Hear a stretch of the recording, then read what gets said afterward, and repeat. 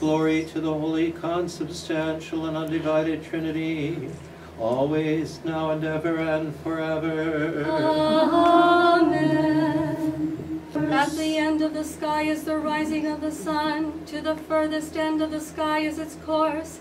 There is nothing concealed from its burning heat. The law of the Lord is perfect, it revives the soul. The rule of the Lord is to be trusted, it gives wisdom to the simple.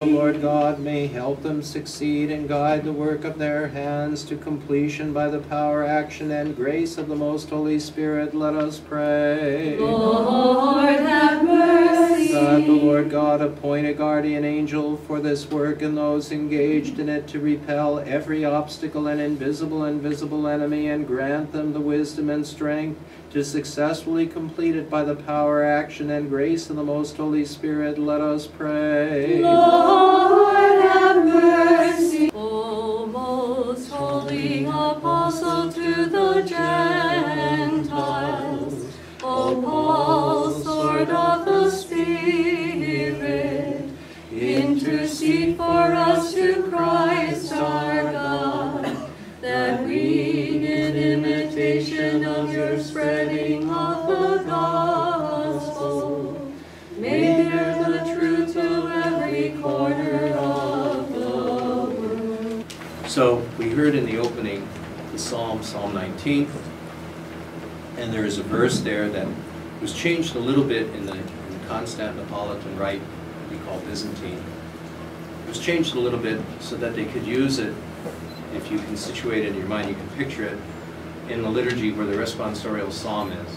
Okay, they changed a verse of Psalm 19 just a little bit for the common for an apostle, and it reads, "Through all the world, through all the earth, their voice resounds, their message reaches to the ends of the earth." So you can just immediately know why it's used for the common of an apostle or for apostles, because that's exactly what the apostles did, and everyone who carries on the work of the apostles. And so in these few words from Psalm 19, we find the purpose and the intention for the relaunching of the video studio today, together with the audio. How will the Lord's voice go forth to all the world today, and by what means? So here it's going to be the audio studio, and now the video studio relaunched. How will it reach to the ends of the earth? Well, it proclaims the message in and outside of season, as St. Paul says too, to Timothy.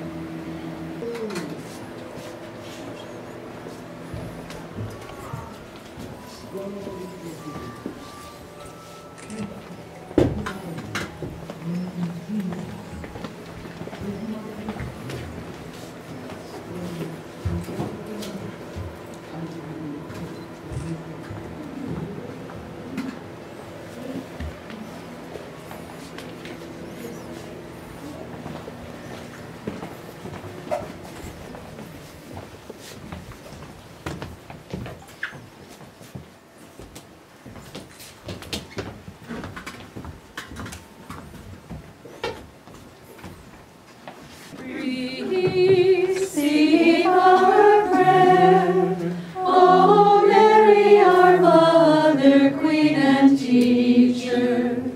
Beseech your divine Son, the Lord of the harvest, to send forth laborers into his vineyard.